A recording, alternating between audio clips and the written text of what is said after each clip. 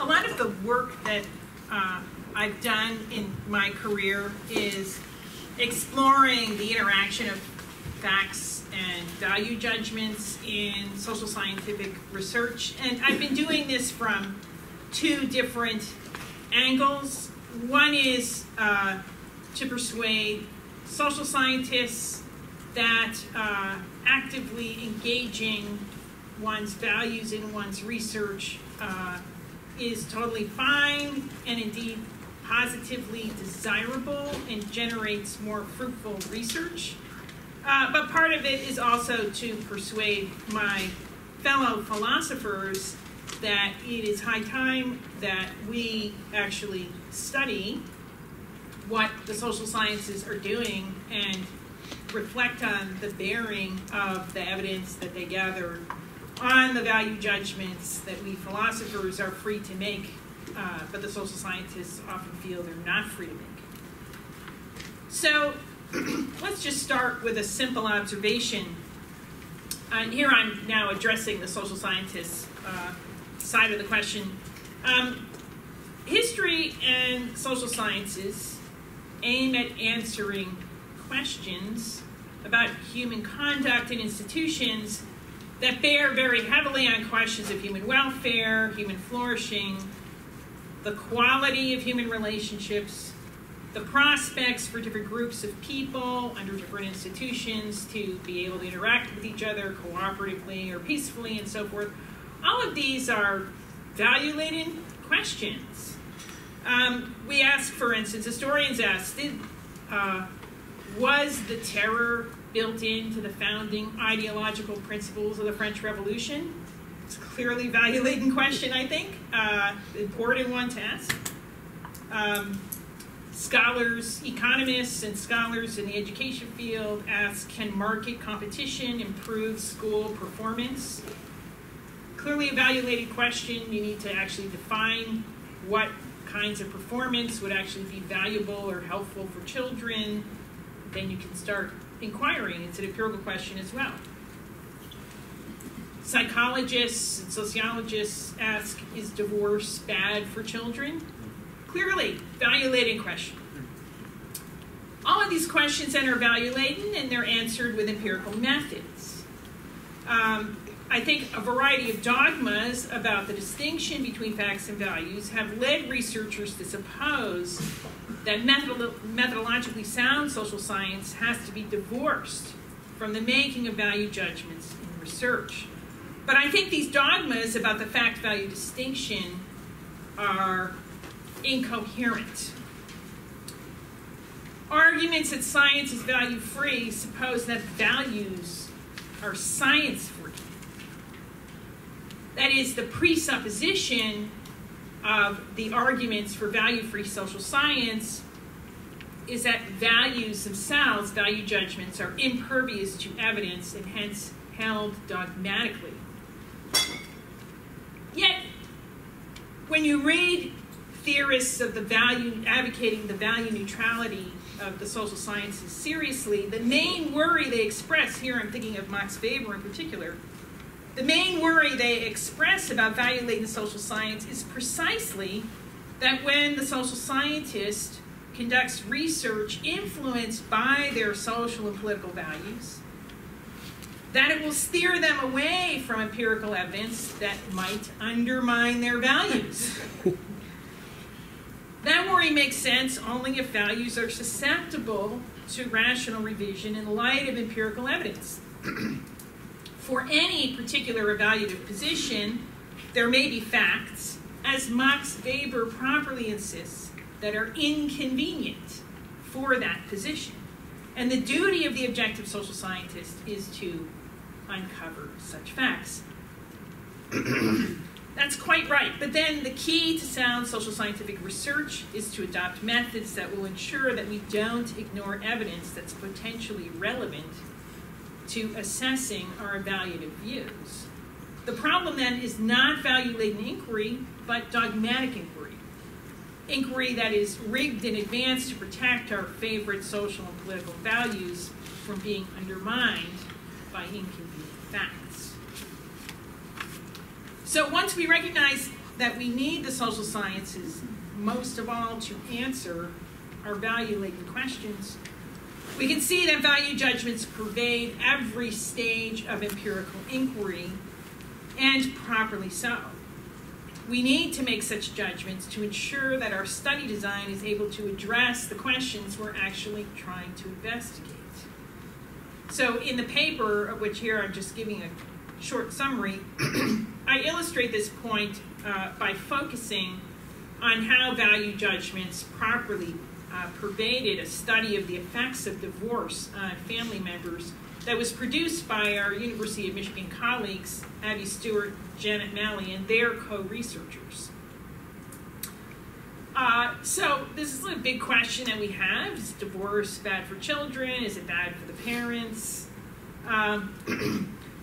Clearly a value-laden question of a tremendous interest if we think about family policy, divorce law, and so forth.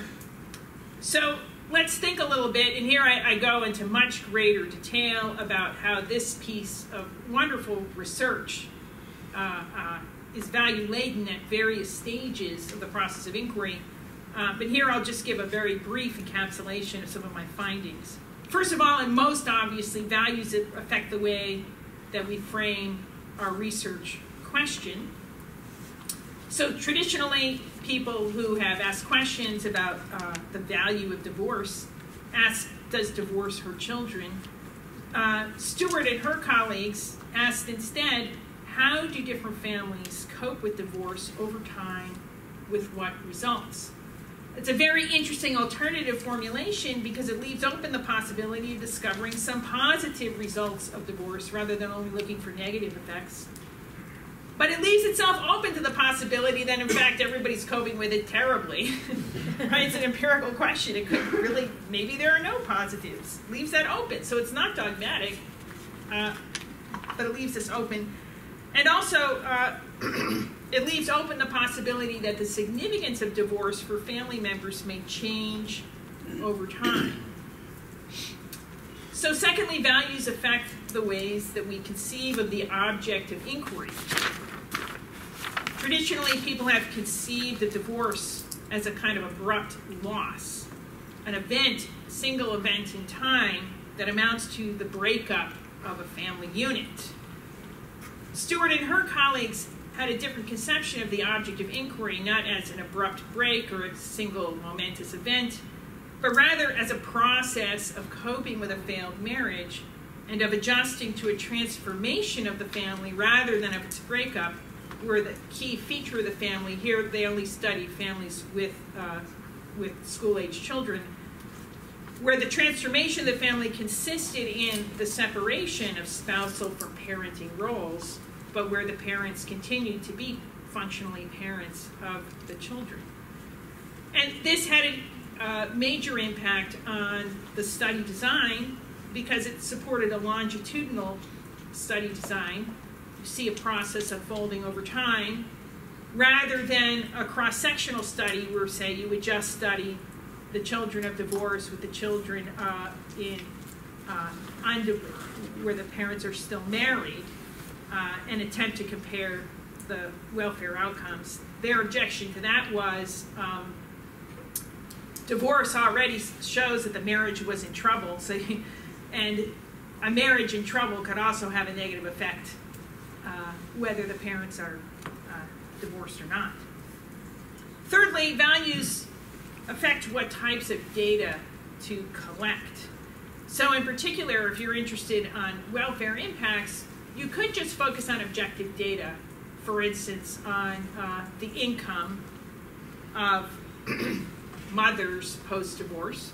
We do know that it goes down, that is the income that's available to produce consumables goes down after divorce. But you can also ask what people's subjective reactions to those objective changes in condition are. And introducing subjective evaluations enabled Stewart and her colleagues to discover that although women had lower incomes post-divorce, they were more satisfied with their economic condition than before because they had much greater autonomy over how to spend that income. So sometimes the value of some objective variable might change because you have more control over it. Fourthly, values affect data analysis. So here in particular, Stuart and her colleagues were interested in whether you should just look at main effects or interaction effects of the variables being measured. And that has great relevance because if you focus on just main effects, then you can say, you know, in general, you know, divorce is good or bad in this dimension or that.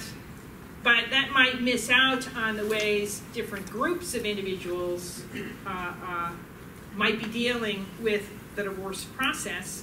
A focus on interaction effects, which is what they did decide to go for, enabled the discovery of the possibility that different groups of people are actually differently affected by the same phenomena. And in particular, they were interested in how well children did if the mother went to work after divorce. And that apparently had a different effect depending on how mature the children were, not just in age, but in actual psychological maturity, and also whether the mother had prior work experience or whether this was a new thing that she had to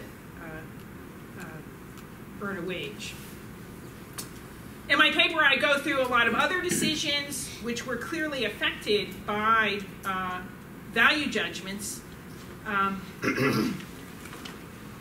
But in all cases, I argue that the critical methodological issues involve structuring inquiry so that it's actually able to address the evaluative questions we have about social phenomena while ensuring that we're not being dogmatic, that we're leaving ourselves open to evidence that might undermine our views about desirable social and political practices and institutional designs.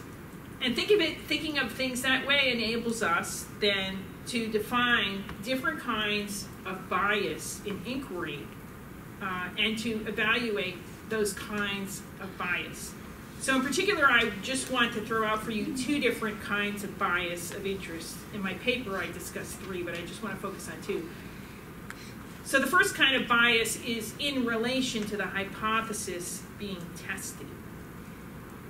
Okay, and here, what you want ideally is for the study design to leave the hypothesis open to either confirmation or disconfirmation, and not just be biased towards selecting evidence that would tend in one direction or another, depending on our preferred answer. And it's possible to achieve that even if you do have a preferred answer, and even if value judgments have affected things, your conception of the object of inquiry, and whether you're looking for main effects or interaction effects and all these other ways in which values can influence inquiry. The second kind of bias that is important to avoid is what I call bias in relation to a question or controversy. So there are controversies in society about public policy. For instance, should public policy be designed to keep parents together or make divorce easier? Should we have fault-based divorce, require that one party be found to be in fault, and so forth?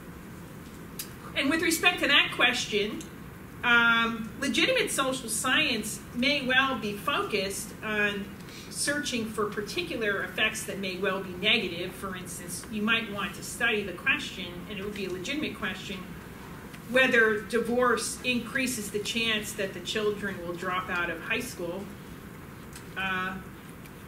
But the more fruitful studies are those that are more likely to even-handedly uncover evidence that are relevant to all sides of the controversy. So this is a question of fruitfulness rather than validity. Right, the more fruitful studies are the ones that are more likely to even-handedly uncover evidence that's relevant to all sides in the controversy. So I conclude that arguments that science is value-free are actually supposing that values are science-free, that is, impervious to evidence and hence dogmatic. But is that supposition that values are science-free, is that supposed to be a fact or a value? As a value, it's completely insane, right? I mean, the idea that I should stick to my value judgments come hell or high water, regardless of the consequences of acting on them, like that's just lunatic. So it seems to me that the proper value judgment is that values are science-laden, right? Rational values are values that are attentive to the way the facts are. So factual and evaluative judgments then do not occupy separate hermetically sealed spheres for any rational person. And indeed, values are fully integrated into the web of belief. Evaluative inquiry just is empirical inquiry devoted to answering evaluative questions. And value judgments in their turn guide inquiry towards the concepts, tools, procedures, and methods that inquiry needs to answer evaluated questions. Facts, evidence, tell us which answers are more likely to be true. Now, these two roles have to be kept distinct so that inquiry doesn't end up being rigged simply to reinforce our evaluative preconceptions. But so long as they are distinct, to achieve the active direction of scientific inquiry by value judgments is not only legitimate, but indispensable.